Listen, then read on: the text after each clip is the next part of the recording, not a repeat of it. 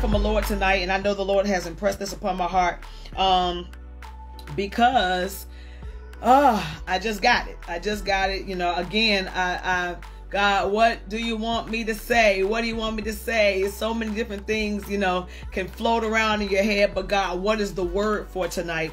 And so I began to think about Evangelist Joyce Rogers. For those who do not know Evangelist Joyce Rogers, she was an evangelist in the church that I am a member of. She was an evangelist in the Church of God in Christ, and she rose to, you know, the top leadership tier of the Church of God in Christ as our international chair lady. And a chair lady is likened to a youth pastor. So she was the female youth pastor in the Church of God in Christ. She was the female youth pastor in the Church of God in Christ. And what makes her so amazing and so unique and just stands out, you know, stands tall. I mean, she was in a lane all by herself.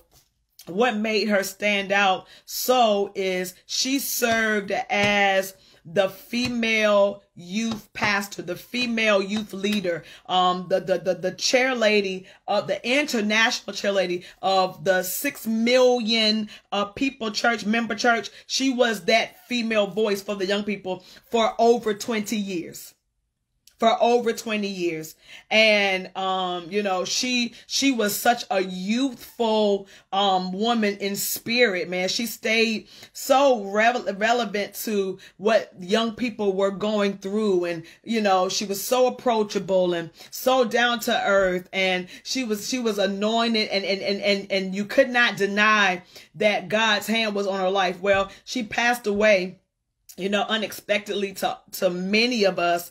I believe it was last week. I'm not sure if it's been a week yet, but a few days ago, and it just shook our church, and it has shaken, you know, those that knew her in the body of Christ. It has really shaken us, because she was one of the good ones. She was one that was so impactful. She lived, man, a life full of purpose, and she was always making sure that she was on purpose. Her ministry's name was Primary Purpose, and so she was all about doing what God had called her to do, and she did it up to her last breath, her last message to the world. You know, she posted on social media, only what you do for Christ is going to last. Everything else will fade away, but only what you do for Christ will last. She tweeted that, and then the next morning she was gone. So even in her dying hours, in her transitioning hours, she still walked in the assignment and fulfilled the mandate of God that was on her life. And man, as I begin to ponder and I've taken this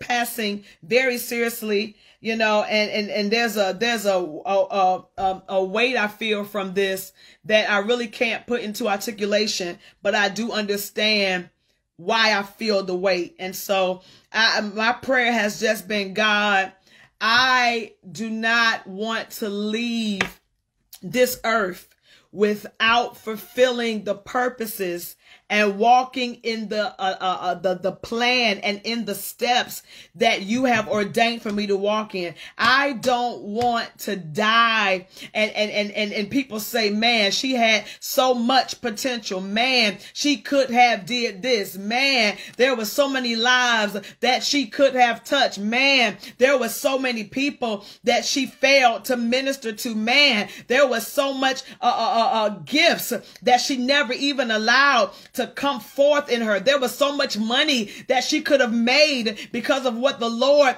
deposited into her. I never want that to be said about me. I always want it to be said that that girl, though she's gone, she did everything that God called her to do, and it is evident in the fruit that still remains. So evangelist, chairlady, Mother Rogers, she held many titles in the Church of God in Christ. The fruit that she walked in purpose is all the lives that are testifying of her impact. Her homegoing service is going to be coming up next week, and they had to have it at the Potter's house because there are so many people that want to pay respects to her and give tribute to her life because she touched lives personally. One person touched thousands upon thousands. Many were won to the Lord by one person because she embraced her purpose. She walked in it boldly, unapologetically, and she walked in it with such joy. It was not a burden for her. It was not a drudgery for her to be called by God. When you looked at her, you knew that she loved what she was called to do. This is what she was born to do. And it's very evident. When a person is not in purpose, they're miserable. Think about how many of us work jobs that we don't like. We're frustrated, and that frustration translates into our personal life. We're mad at the kids. We're mad at the husband. We go off on the neighbors. We don't want to speak to the teller at the grocery store because we're so frustrated. The root of the problem is because we're not fulfilling purpose. And I teach this in my masterclass. I wish I could see you on Facebook in the comments. I can't see you all, but just I'm praying that you all are getting this word on tonight. I share this in my classes that I teach. I teach about purpose. And so there's so many books out about purpose and living a purpose-driven life and really finding what you're called to do and what is my niche, what was I born to do? And I tell them the simple definition of purpose, the simple definition of passion, because passion and purpose are linked together. Whatever you're passionate about is what you've been purposed to do. How do you know if you're passionate about it? How do you know that that's your purpose? Because you will do it without being compensated. Evangelist Rogers will preach the gospel, will give a word of encouragement, will minister to people everywhere, not just young people, but she will minister to anybody, whether she was compensated or not, because that's what she was born to do. If I never receive an offering, if I never receive accolades, right? If people never acknowledge who I am, I'm going to do this until the day I die. Because this is what brings me joy. The moment I stop doing this is the moment, glory to God, the moment I die spiritually. It ain't so much physically, but I'm walking around looking like I have life, but I'm lifeless on the inside if I can't do what I was born to do. So whatever I'm willing to do without having to receive money for it, without having to be acknowledged for it, without having to be compensated for it, that's my passion. You love to cook without people asking you to do it.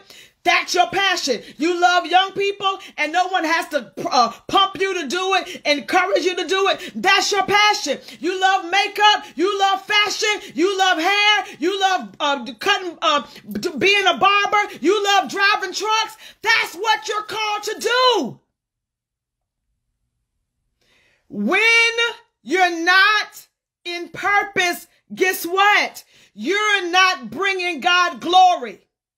Anytime you're not doing what you were created to do, it brings shame to the manufacturer. Somebody say, talk, Siobhan. I wish I could see you all talking back to me. I don't see nothing. Instagram, I see you. Talk for Facebook, because they want to say something, but I can't see it. They got these stars again, and the stars are taking away my comments. But I won't get frustrated. I'm not going to be distracted. I'm going to give you all this word. And so, what was I saying? Manufacturer. When you do not produce what you were created to produce, you bring shame to the manufacturer.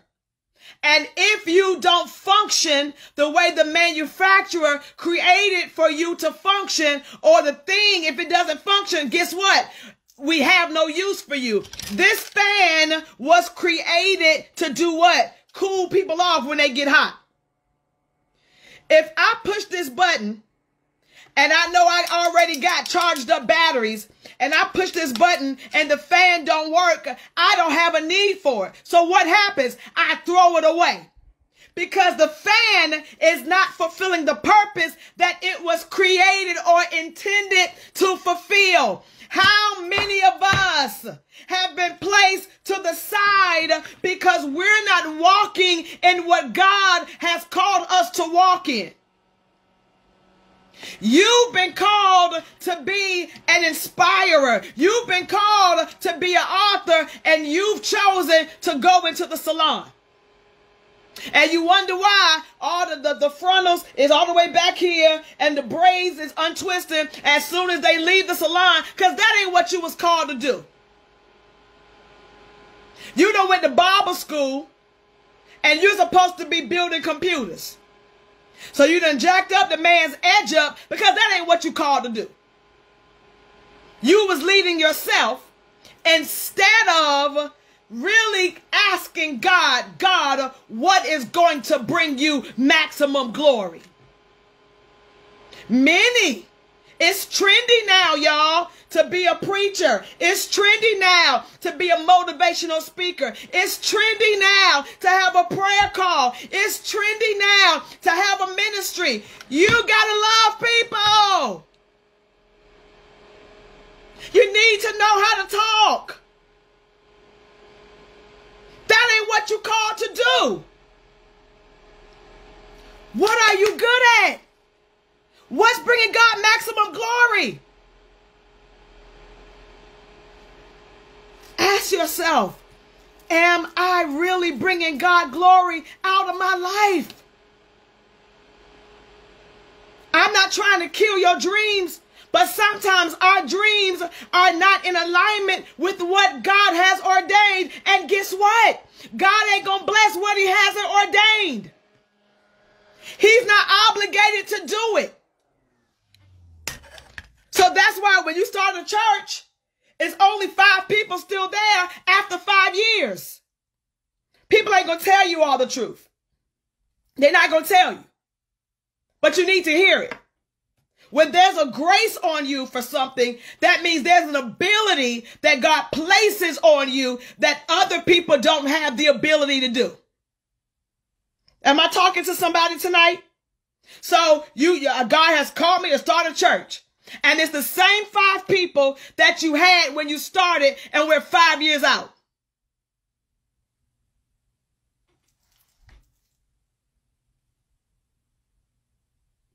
That ain't your purpose.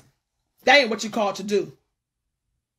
It has to bring God maximum glory. What happens when we are not producing? God will put us to the side. I don't want to look the part.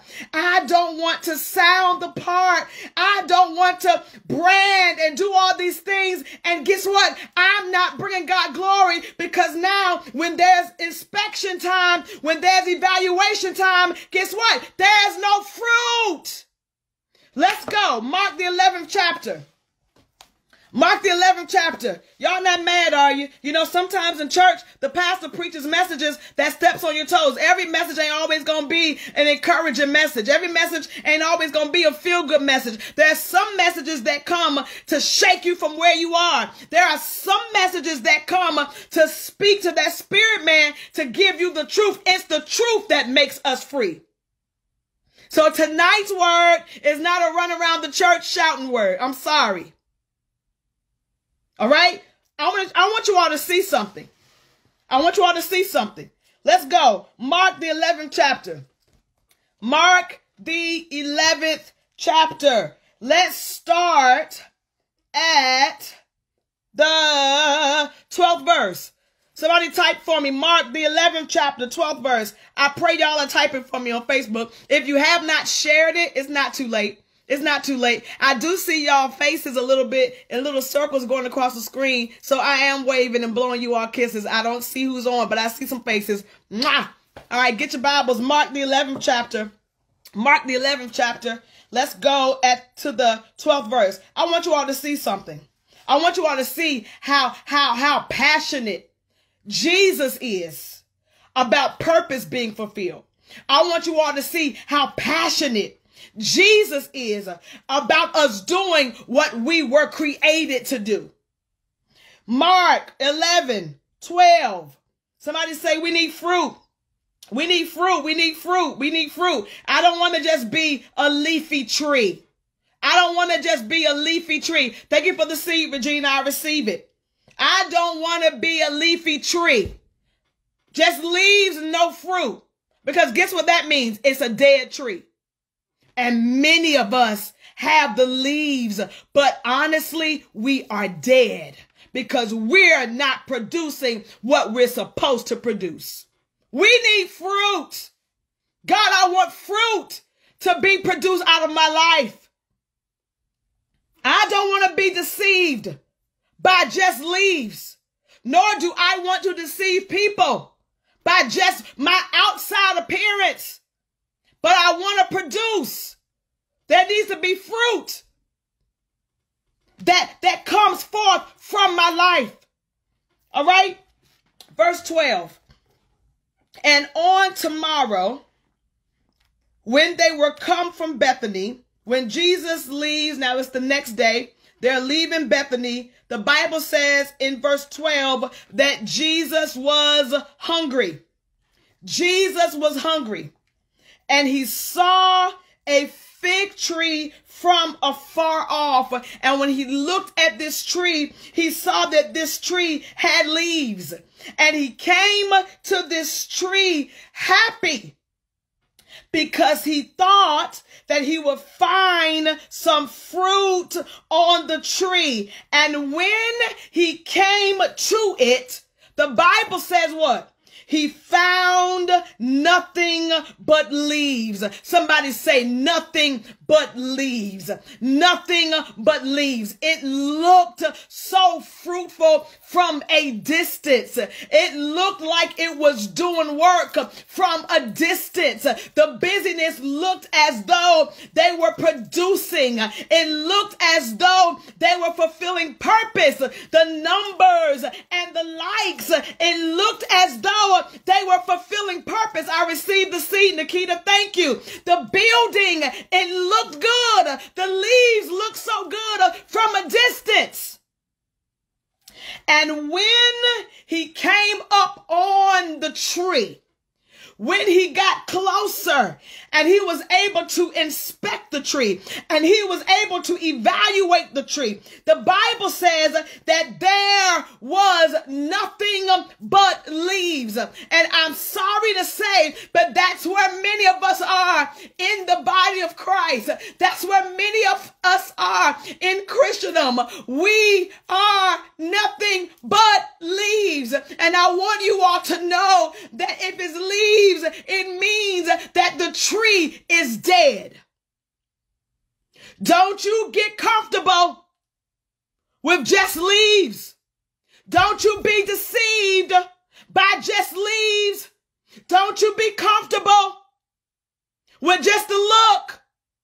Busy work, doing this, doing that, here, there, everywhere, but not giving God any glory out of your life.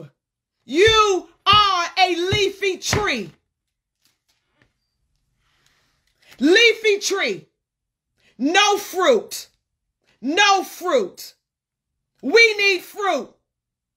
We need fruit. And so he's hungry. And he's happy. He's looking for somebody to be used. He wants to use somebody for a service. Let's look at it that way. He sees us from a distance and we look like we're doing it. We look like we're bringing glory to him. We talk like we're bringing glory to him. We act like we're bringing glory to him. And then with the magnifying glass, is shown down on who we really are and what we're really about. and where our motive really is. The truth reveals there ain't no fruit there.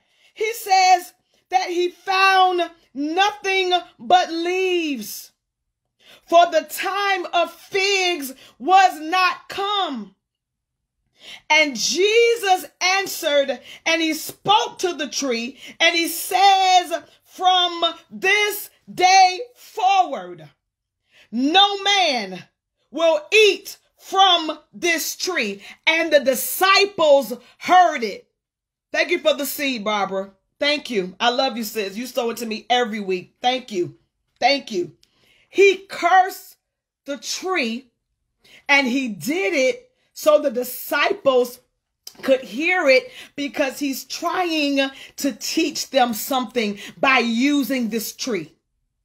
He's trying to show them the importance of producing and really walking in what they were called to walk in. It just ain't good enough for you all to have the look. It ain't just good enough for you all to say that we walk with Jesus, that we're close to Jesus, that we're the ones that's a part of his inner circle. But I want you all to see what I do with those, and what I do with things that don't do what I called it to do. I curse it. What so? Why was Jesus so bothered by this tree? Why was he so adamant about cursing the tree and saying that nobody from this day forward will ever eat from this tree again? What was it? First of all, the fig tree is to produce figs. That's the purpose of the tree. Whenever you saw leaves, even though, catch this, it was not fig season.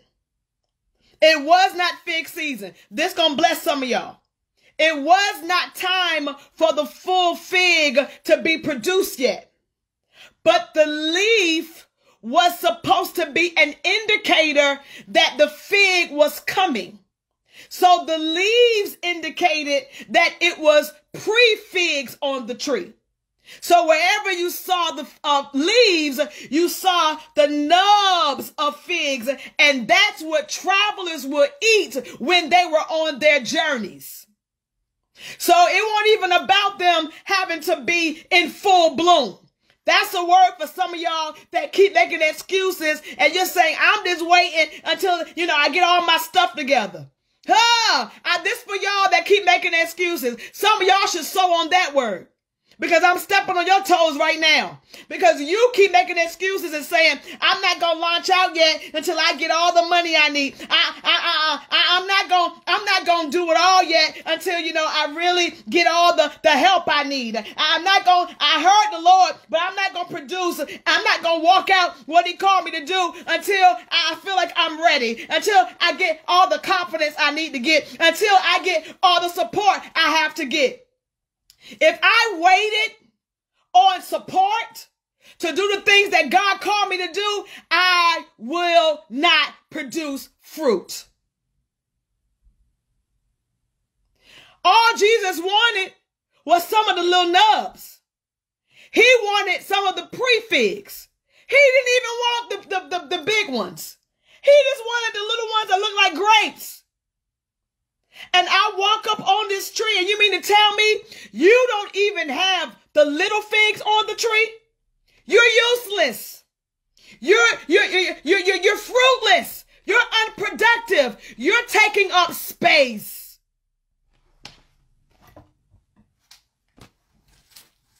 You have betrayed and deceived me. I was happy about what I saw from a distance.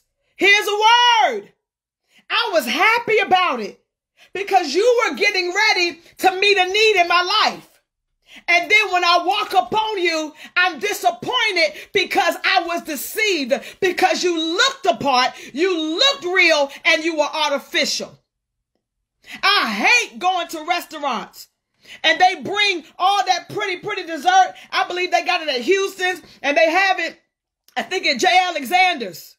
And they bring out this tray with all these different arrays of desserts. And I'm ready to take the dessert off the tray. And I remember one time wanting a piece of the cake off of the tray. And when I went to pull it off the tray, I said, oh, that looks delicious. I want that slice. And she said, this looks real, but this is artificial. My mouth was watering for the real slice. And I was deceived because it had, y'all ain't saying amen. It had the look.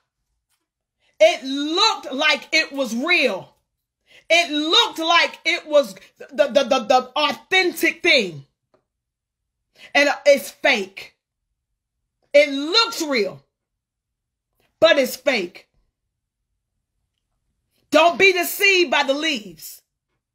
Leaves say it's a dead tree. Many of us, we're not fulfilling purpose, and we're connected to leaves. We're connected to ministries that are just leaves. We are members of churches that are just leaves. No fruit. No fruit. No figs. And the Bible says that when he walked up on it and saw nothing but leaves, he cursed the tree because it did not produce what it was created to produce. What was the purpose of that? Oh, there was always a method. There was always a lesson that Jesus was trying to teach his disciples. If you are going to be like me, I need you all to not get so stuck in a look. I don't want you to look religious on the outside, and then you are spiritually dead on the inside. Now, come on, let me show you something.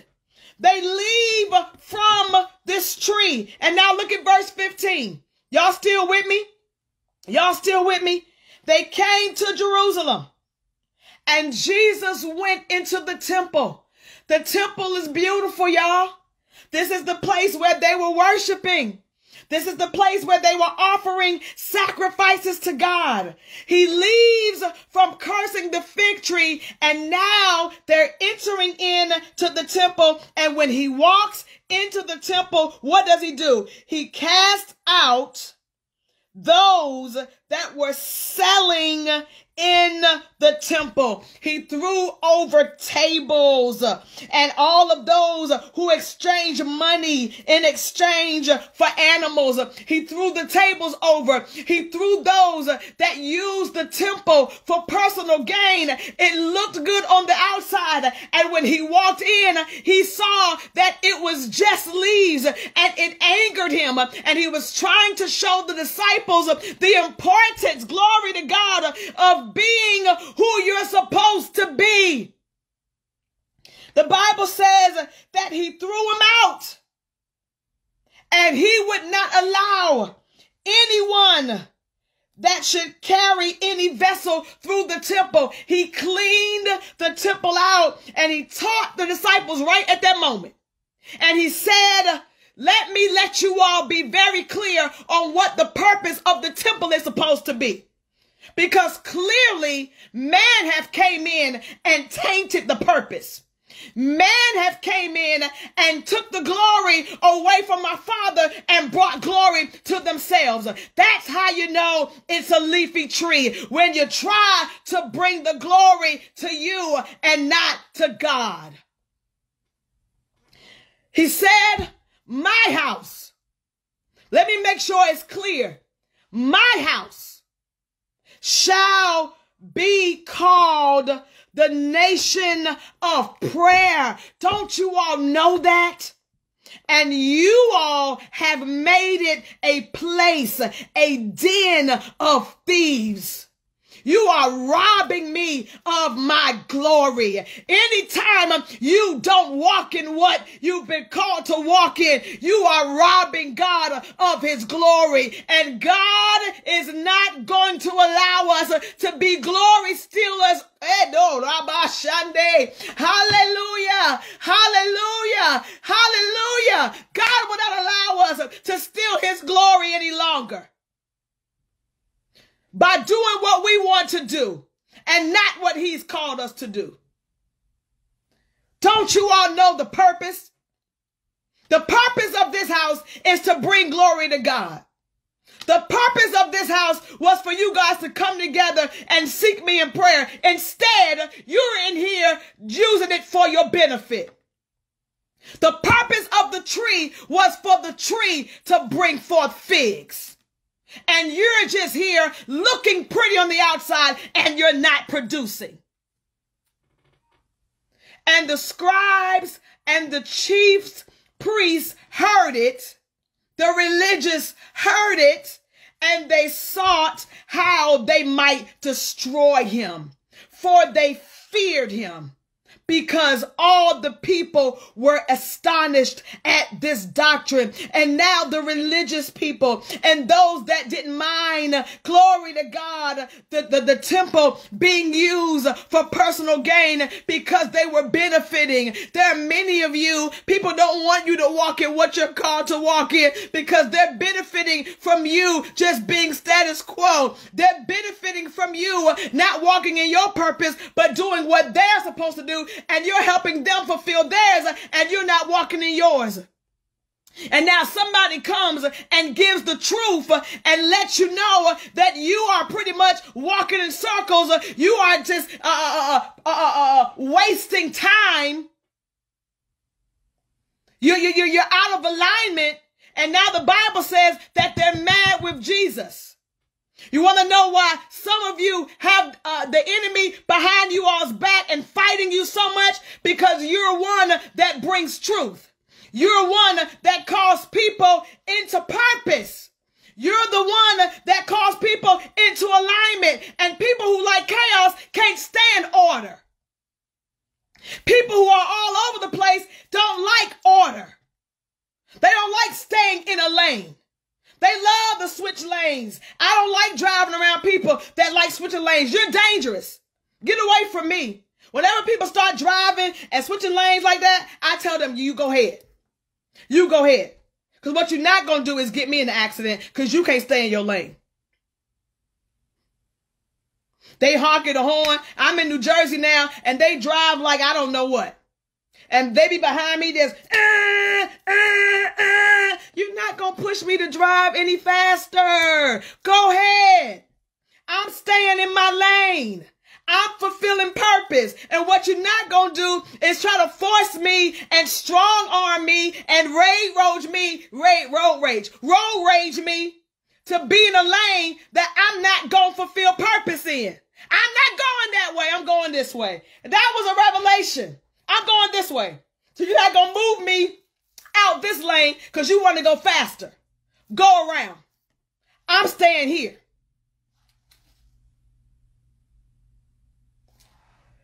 They sought his life because he's challenging their system. He's calling them into order, and he's letting them know again that our purpose, our mission only is to bring glory to God. And when the evening was come, the Bible says that he went out of the city. He gave the lesson. He cursed the tree. He showed the disciples the importance of walking in what they're called to walk in and not compromising and not trying to go along with what everybody else is doing. I want you to see the danger of that. And now he leaves the city. Here's some good news for you. Here's some good news for you. Because he don't wish that any of us would perish. It's God's desire for us to do what we've been called to do. So he sends a word like this for us to get in place. for us to really start getting in position. And for those who are in place, for those who are in position, fulfill your purpose. Do what you've been created to do. Don't bring shame to the manufacturer. Here's some good news for you. And when they leave, the Bible says, verse 20, and in the morning, as they passed by, they saw the same fig tree that Jesus cursed. And they saw that fig tree dried up from the root. Many of you right now, because you kept telling God no, and because you kept saying, God, pick somebody else, and because you kept saying, God, I ain't qualified, and because you kept saying, God, I'm unworthy, and because you kept saying, but God, I messed up, and because you kept saying, but God, I made some bad mistakes. I'm giving all the excuses that you make. Oh, God, I had kids out of wedlock. Oh, God, I said some bad things. Oh, God, I did some things that are just, damnable. I shouldn't. I'm not even worthy to even come stick your face. Don't use me. Use somebody else. I don't have the background. Oh, God, they got the degrees. Oh, God, they got the money. Oh, God, they're the right color. Oh, you be giving God all these excuses as to why we're not doing what we're supposed to do, and we over in a corner dried up. We're dried up because the longer you are unproductive, the more stale and stiff you get, and eventually you dry up. The gift dries up. You use your voice, eventually it dries up. You don't use your gift and walk in that thing that God has called you to do consistently, you become rusty. Oh, I love this practical teaching. Yeah. Yeah. You don't really stay up on what God has given you to do. You don't even, you start to lose your momentum. You dry up. You dry up. Bible says that it was dried up from the root. And Peter calling to remembrance. I see you, Nat Warren. And Peter calling to remembrance said, Jesus, look at the fig tree that you cursed. Look, it's withering away. It's withering away. And Jesus said to him, and he said it to all the disciples, have faith in God. Here's some restoration for somebody that's dried up. I'm going to pray for you tonight. He said that, verse 23, that whosoever shall say to this mountain, be thou removed. The same Jesus that cursed the tree is now the same Jesus that's giving them another lesson. I cursed it, but if you speak to it, God can restore. Speak to what looks dead. Command it to live. Speak to what seems as an obstacle and command that obstacle to now be removed. Speak to that hard thing and command it to now become easy. Speak to that one that's dried up and command them now to begin to be fruitful. Command them now to get up from where they are. One of the babies from New G preached yesterday, it's in the getting up. It's in the getting up. Regina, one of my girls, she preached yesterday, it's in the getting up. Yeah, many of us go down, many of us stay down, but I want you to know it's in your getting up. He said, if you have the faith to speak to the mountain and to command that mountain to be removed and cast in the sea, and if you don't doubt in your heart, but you believe, guess what? Those things which you say will come to pass, and you will have whatsoever you saith. That's some good news. Somebody say that's some good news. That's some good news. You ain't got to stay dry. You ain't got to stay dead. You ain't got to stay as a leaf with no fruit. You don't have to stay just having a look, being a tomb, but having dead bodies on the inside. He told them, you're likened to the church. You're likened to those tombs that are beautiful. They're whitewashed on the outside, but they got dead men's bones on the inside. You ain't got to stay there. If you believe in your heart that that mountain can be removed and you cast it in the sea, you will have what you declare. Hallelujah. I believe that there are some of you tonight that will be honest to say, I'm not walking in purpose.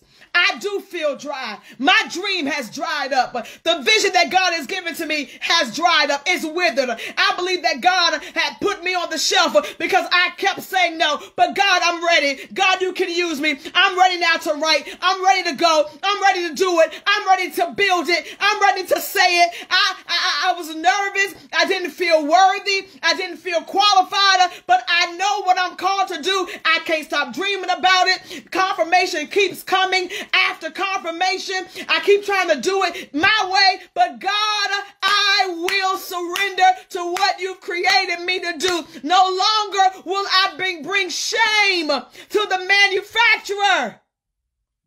No longer will I bring shame to you by not doing what you've called me to do. I will not keep making excuses. Thank you, Paulette, for the seed. I'm dried up. My songs are dry. I got writer's block. I don't even know where to start at again. I don't even know what words to use. I don't even know how to go about doing it. God, I need you to awaken me again.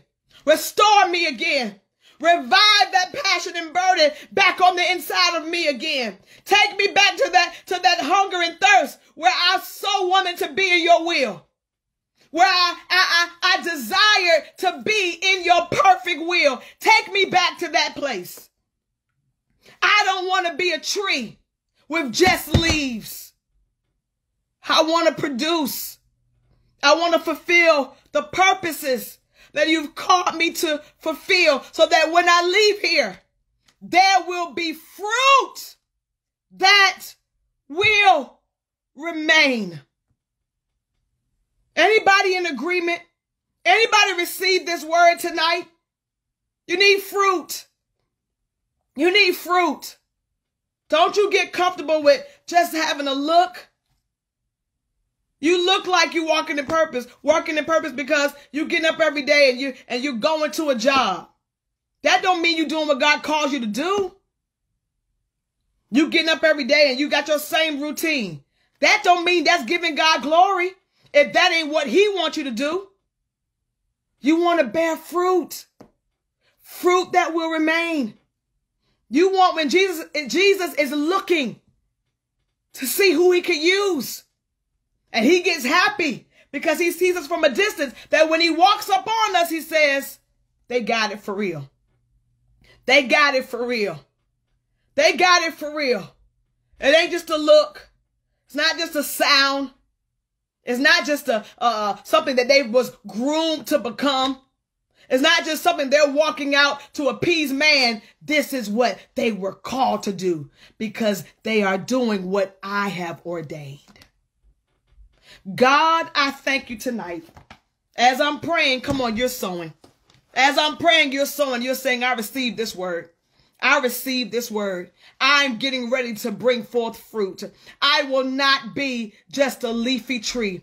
I will not be just a leafy tree. Come on, get that seed in your hand. Whatever God is laying upon your heart to sow, you sow it now. God, I thank you for these, your sons and daughters, that you've drawn to this Cyber Church tonight because you are commanding them. You are calling them into purpose. No more delay. No more excuses. No more walking in things that's not bringing you glory. But I thank you, oh God, that today they align with your will. Tonight they align with your plans. Tonight they come into oneness with your intentions. Hallelujah. There will no longer be a war with their will against your will, but they come into alignment. They come into oneness, that their will now, God, becomes your will. I thank you, oh God, that your will is what we want for our lives. God, forgive us if we've not walked, God,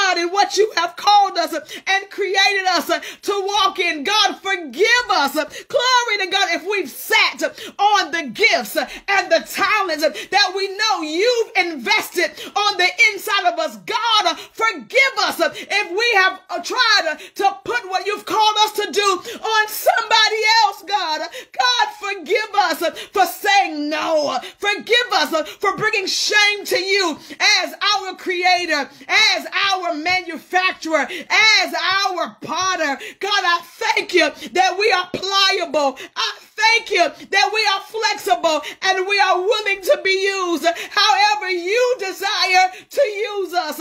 God, our desire is to bring forth fruit. We don't want to be put on the shelf.